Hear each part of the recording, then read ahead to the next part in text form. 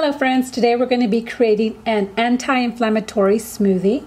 One of the main reasons why many people have diseases is because of inflammation in their body. So to better help us get rid of those diseases is to get rid of the inflammation in our body.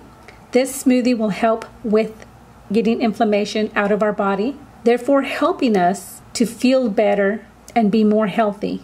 One of the main ingredients in this smoothie is tomatoes. Tomatoes are known to get rid of inflammation that's found in the body.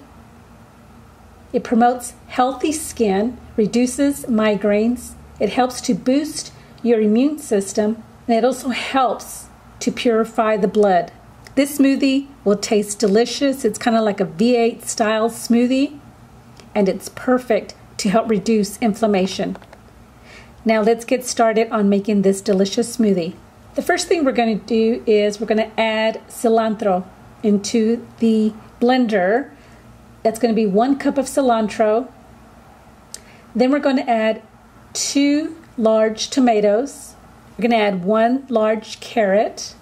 Then we're going to add 2 dried tomatoes.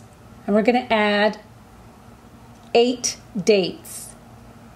If your date is on the dry side, I do recommend that you soak it in water for about 1 to 2 hours.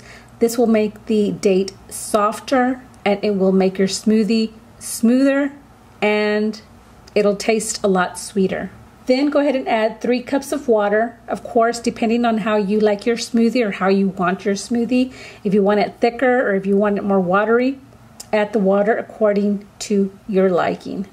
And that's it. Just put all the ingredients in the blender. Go ahead and blend it all together. Once you get it as smooth as you like it, then it's ready. Just pour it in a mason jar. I really like making this smoothie for dinner. Kind of like this V8 style smoothie. I really like these more like in the dinner. But you can have it, for breakfast or lunch. It's great to help with inflammation. It helps to reduce your inflammation. And it tastes great. Well, I know you'll enjoy this smoothie. Let me know below if you plan on trying this smoothie. Also, don't forget to subscribe, and I will see you in my next video.